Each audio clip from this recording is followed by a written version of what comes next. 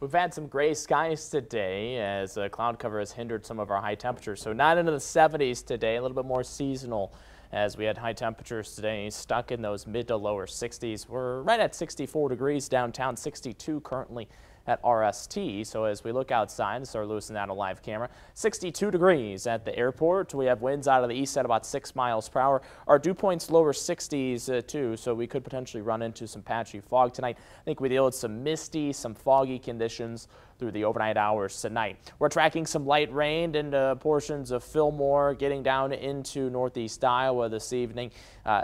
Rainfall amounts will be pretty minor tonight, probably staying well under 1/4 inch area wide as this pesky low pressure system. I talked about the battle between the high pressure and the low pressure the past couple of nights. Well, that high is now well off to our east northeast. This low continues to move off to the north here, and we have that counterclockwise circulation around that low pressure. So what we're seeing off to our east, normally our weather patterns move west to east. Now we're moving east to west here, so these showers continue to move back off to the west here tonight, and we'll deal with the chance for some isolated to scattered showers, mainly looking after about 10 o'clock tonight for any type of significant rainfall amounts tonight. Going to have about a 4 to 5 hour window from about midnight until 4 or 5 o'clock in the morning. I do think most of the afternoon tomorrow should be dry, should be able to watch those temperatures warm by tomorrow afternoon. So that low stays to the east. With that low staying to the east, we'll get this backwards movement here with some of the precipitation.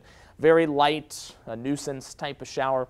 Might need that umbrella handy tomorrow morning. Some misty, very light scattered showers likely tomorrow morning. Eventually we start to clear skies out. Notice the temperature difference. Mississippi River Valley compared to, say, Mason City and Albert Lea, temperatures in the upper 70s, whereas where we have some cloud cover, temperatures damped a little bit down to the lower 70s. I think we see a little sunshine, get mid 70s in Rochester.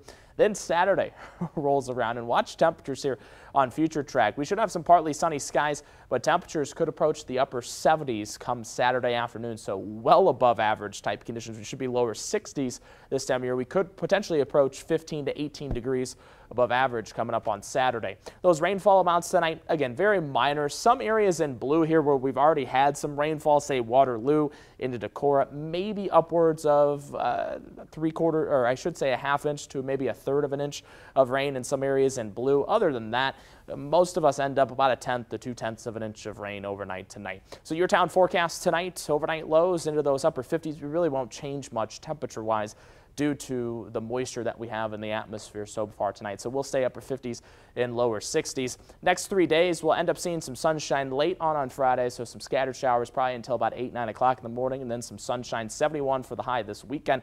Looking pretty nice, warm. We'll have partly cloudy skies, comfortable on Sunday, mid to upper 70s possible coming up on Saturday. Temperatures change a little bit in the next week, so we're at 65 for the high Monday, chance for some scattered showers to start the work week off, and then 68, 67 both Tuesday and Wednesday. Overall temperatures start to fall down into the lower 60s by next Thursday. Mark? Up next in